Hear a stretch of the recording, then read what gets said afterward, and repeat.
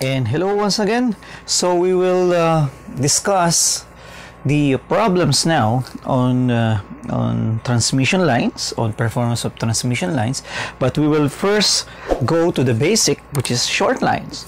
Okay, before we do that, if you want to know the copy of the problems, there is a description link, okay, on the video that you can download.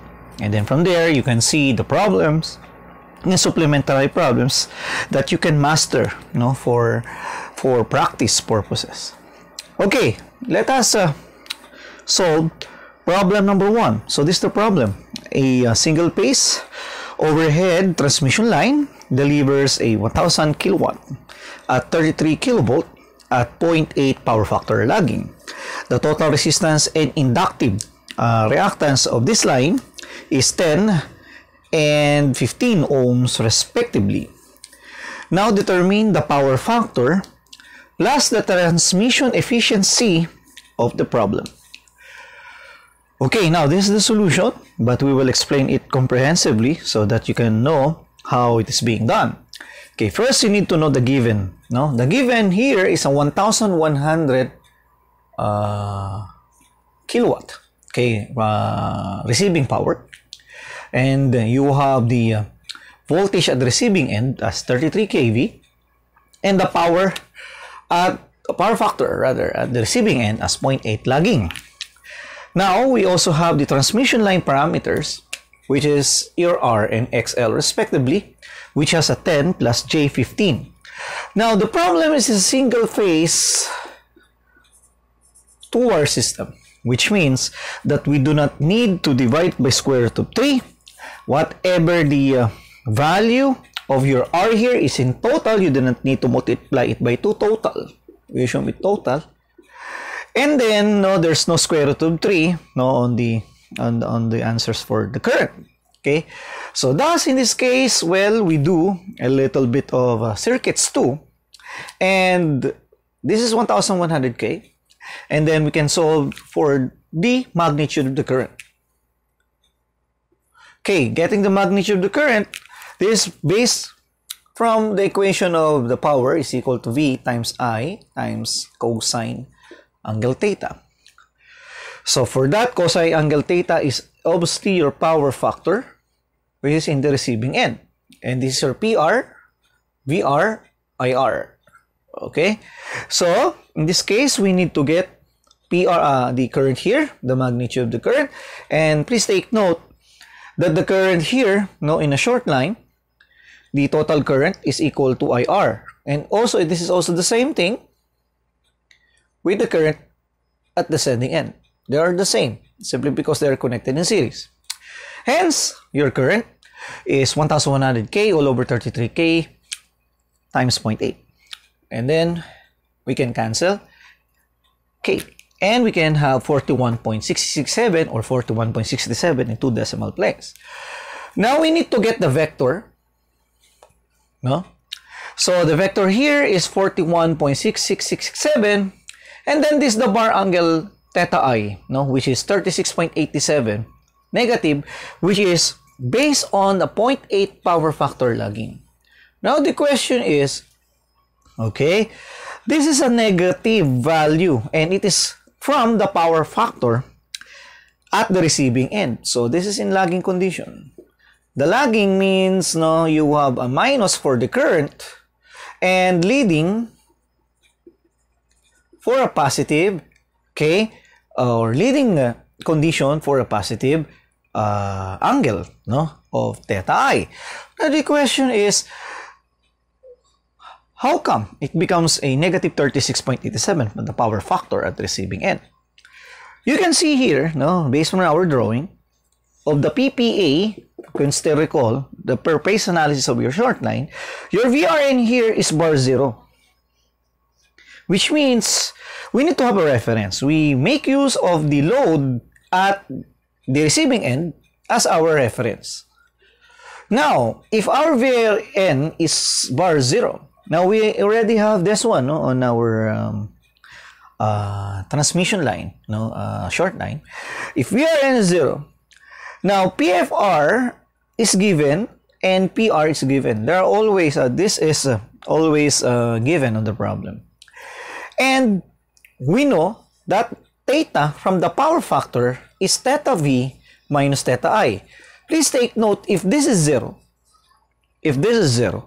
okay, you have your theta here as negative theta I. Now, that theta I will depend, no? Okay, if that is lagging or leading, the sign of the angle of your theta I. Now, for this case, we use a lagging condition, so this is negative. Otherwise, it is a positive value if that is in leading condition. Lead minus means lag. And that's why when we have the phasor of your current, okay, the bar angle theta now of that current is negative 36.87. Negative means lagging and positive means leading. And thus, we can now solve the problem with ease, considering again this per phase basis of your short line representation. So to get the first requirement, the power factor at the receiving end, sending end rather, these different things. Okay, the power factor at the sending end is a different thing because you need to get the angle of the voltage and the angle of the current, obviously, from your I. Then take the difference. You need to get first that alpha, that transmission line angle, as we have described on short lines. Now, to get VSN, it's very clear that you need to have your VRN, vector, IR, and that impedance ZL, which constitutes 2R plus JXL of your transmission line. So, for that, we have this equation, then substitute. We have 33K reference. There's no square root of 3 here because we have a single phase 2 wire. Although I established VRN here. Plus 41.67, 2 decimal place bar, negative 36.87, and then 10 plus J15. Now, using our calculators, we have 33.709 kilovolt, but we need to have this answer here as your theta V at the sending end, which is your alpha. And alpha is your transmission angle. And if the transmission angle is less than 10 degrees, you're considering a short line as expected. Okay, now since this is positive 0.429 and then your theta I is negative 30.87, so it will become positive. Rather, theta V is 0.429. Okay, this is, this interchange, sorry for this. So this is 0.4249, then negative 36.87. This is the same actually, but we need to elaborate it in this way. So 0.0429 positive, negative 36.87 minus, it will add. Okay, so having the cosine of that angle, okay, the answer is 0.7955. Now, the question is, what is the condition of the power factor? It will become lagging if you satisfy, okay, this scenario here. If PFS is less than, this is less than, kasi 0.8 is your power factor at the receiving end. If the power factor at the sending end is less than the power factor at the receiving end, you consider this as a lagging condition. Otherwise, a leading condition. Now, I can teach you a more practical way. I use this method as my electric body diagram. So, what's the meaning of this? It's like a free body diagram on mechanics, but we will make use of the phasors. Let's move on. We have here the BRN bar 0. All of the angles that you can see here, whatever the angle results, will be dependent on a certain reference, which is your VRN. Now, even your angle alpha here is dependent on or with respect to the receiving end voltage. Now, using phasor techniques or phase sequences, you can go back to what we have discussed so far on ballast polyphase. You have a positive 42 point.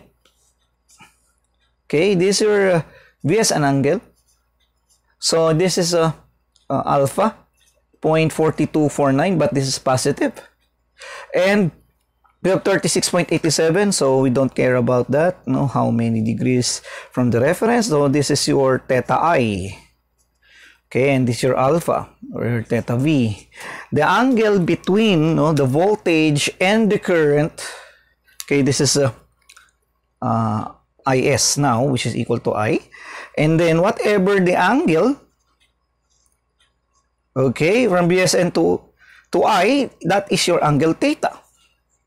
And it's very obvious that by using phase sequence, okay, that your I will lags, or your IS will lags the voltage at the sending end by an angle theta, which is the result of this value, which is, I think, approximately 37 degrees.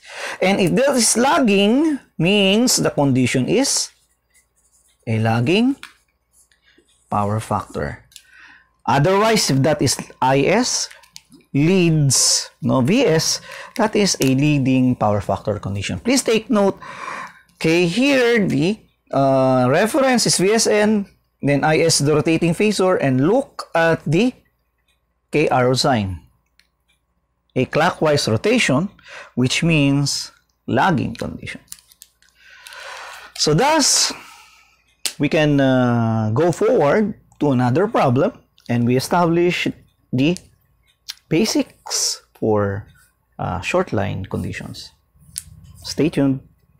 Hi, so let us conclude the problem number 1, okay, for short lines. So from letter A, we discussed the basic fundamentals, and then we describe how angles or the power factor angle conditions can be met using phasor diagrams, and then we use circuit analysis in getting the voltage at the sending end. Now, the next required is what is the transmission efficiency. So you can go back to the per phase analysis of this problem, and then we can now use the your machines or your basic equation for the input power. The input power simply P out plus P losses. Since we are in a single phase 2-wire setup or 2-wire line, okay, so the power losses is simply I squared R. Taking note that your resistance here is total, which means it must be a loop resistance.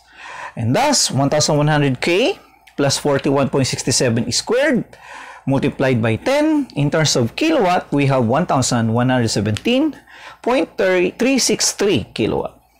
Now, thus, recall your efficiency or NT, transmission efficiency here, is P out all over P in. So, your P out is 1100.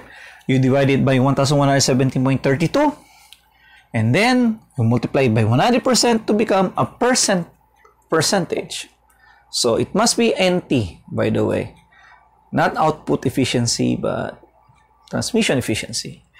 Now the transmission efficiency is 98.42%, a very, very high transmission efficiency, which is on a transmission line, you can have 90 to 98% in a range of short lines. But anyway, this is the final answer, 98.43%. So we can go forward to another set of problems. Hello once again. So let us have another problem on short lines, which is, this problem is a former board problem. Let us read the problem first.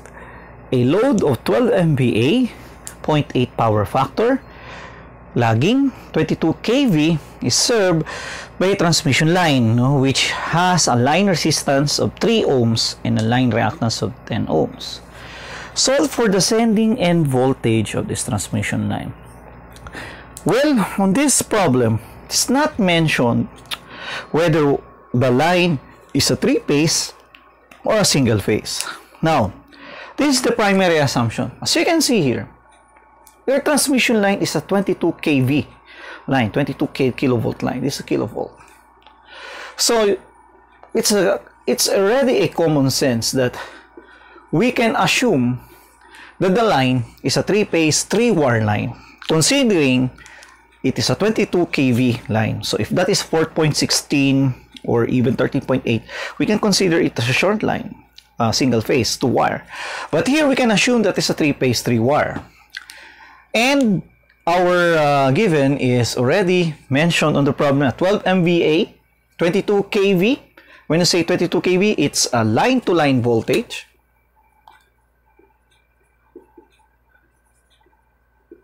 So that's why you can see here there's no N, and your ZL is in terms of 3 plus J10 ohms in a per phase basis. Okay, for this, we can now go to the solution proper as we have done on problem 1. So your I phasor is 12 times 10 to the 6 all over square root of 3 times 22, or square root of 3 times 22k. Now, as you can see here, why there's no 0.8 at the denominator side? Simply because the given is SR. Please take note, your apparent power is simply V times I. Now, if that is 3-phase, you need to consider square root of 3 there. So, there's no power factor involved if the given is in terms of apparent power. But in terms of power here, or real power, P is real power, there's a power factor that must be on the denominator side if you want to get current. So you can go to circuits 2. We discuss the complex powers there. So that's why in terms of S, there's no power factor in the denominator side, the power factor. There's no power factor. And then the angle, as usual, as we have mentioned on problem number 1, a lagging condition, which is negative, and this theta I, or the angle of the current, which is the power factor is, by the way, it's not mentioned here, at the receiving end is 0.8 lagging condition. So, cosine of negative 0.8 is 36.87. And thus, your I phasor is 314.918 negative 36.87 amperes. Okay, now, based from our main equation on short line using circuits, VSN, VRN plus IR times ZL. Considering again VRN as reference, please take note this is VRN. So don't forget to have the square root of 3 at the denominator side. And then plus 314.918 bar negative 36.87 times 3 plus J10. And we have this value here, 15,469.03, positive 7.25. And as we have mentioned, if alpha is less than 10 degree, we considered a short line approximate. And thus, our needed or required is the sending end voltage at line-to-line basis. So multiply it by square root of 3, since we are in the per phase basis here. And thus, our VS line-to-line value is 26.793 kilovolt. A very, very simple problem, okay, here, and which gives us an insight on a 3-phase 3-wire system. Okay, we can go forward to another set of problems.